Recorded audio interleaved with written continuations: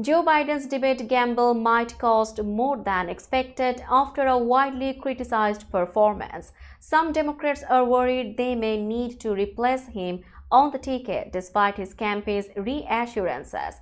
Biden's team thought voters would prefer his steadiness over Donald Trump's outbursts and pushed for an early debate, which Trump accepted. However, Biden's shaky horse performance, marred by gaffes like "we beat Medicare," contrasted sharply with Trump's determined demeanor. Biden's advisors explained his hoarseness was due to a cold, but they hadn't warned viewers, making his delivery more surprising. His former communications director called it a disappointing performance. As Biden found his footing and his voice improved, his team highlighted strong moments like his jab at Trump. "Only one of us is a convicted felon, and I'm looking at him."